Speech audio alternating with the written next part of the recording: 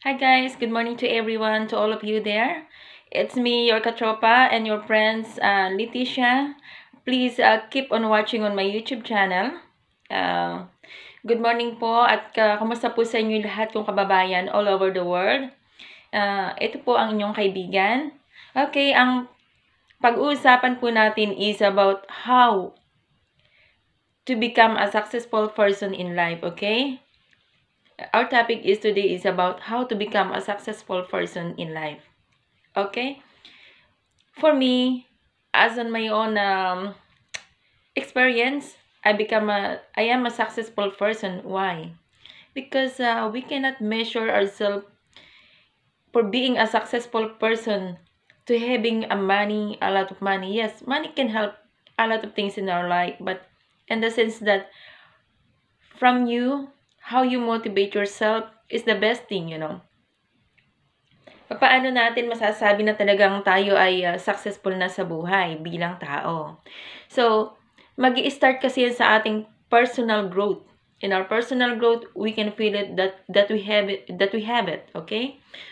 So, uh, mag-i-start na we can start in helping our family and friends kung paano natin i-treat sila ng maayos, kung paano tayo maging responsable sa ating sarili, sa ating family, how we become a responsible person from ourselves towards to the other people, and how good we are to them. Yun talaga yung masasabi ko na pinaka-successful na buhay ng isang tao.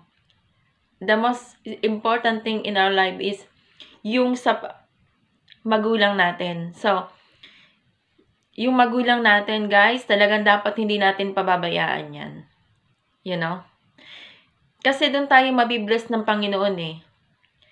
If we cared a lot and help, especially to our parents, masasabi kong talagang naghihirap man tayo ngayon, but there is a time that in our life that we can find a good opportunity, okay? Doon mo masasabing ito yung daan eh para maging matagumpay tayo sa buhay, na magkaroon tayo ng magandang kinabukasan. Especially, alam nyo ba guys, talagang napaka-importante yung pagmamahal na ibabalik talagang dapat nating ibalik sa ating mga magulang, okay? When we are the small kids before, okay? So, when the time comes that our parents are old and they cannot do anything, we need to give them hug, love, especially the respect. So, hindi yan pwedeng mawala sa atin. Kasi alam mo kung bakit. Kapag minahal natin ang magulang natin, ang pamilya natin, ang pinagkakautangan natin ang buhay. Someday, God will give us a very, very special gift na magkakaroon tayo ng magandang oportunidad. Darating talaga yun sa pagkakataong yan. Wag nyo lang laging iisipin na the life now is hard. Yes, the life is hard, is still hard. But it depends upon how you deal your life. Yun ang masasabi ko. And I'm so thankful for everything that I've been through in my life. I'm still standing.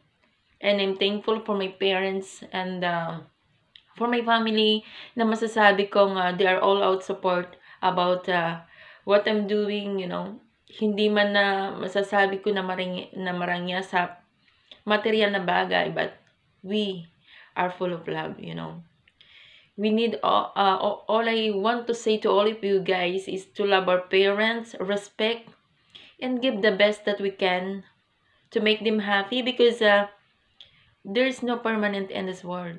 So, habang buhay pa ang mga magulang natin, kailangan natin ipadama na they are important in our life, Give them a special treatment like this.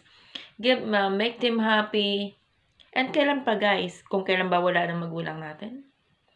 So, ito lang masasabi ko sa inyo.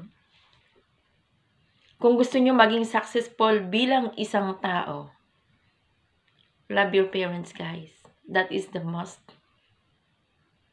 Thank you guys for watching me, and please subscribe on my YouTube channel, and I hope kahit konti uh, na-share ko sa inyo yung magandang bagay na pwede mangyari sa buhay natin. I love you guys and keep on watching my YouTube channel. Bye-bye!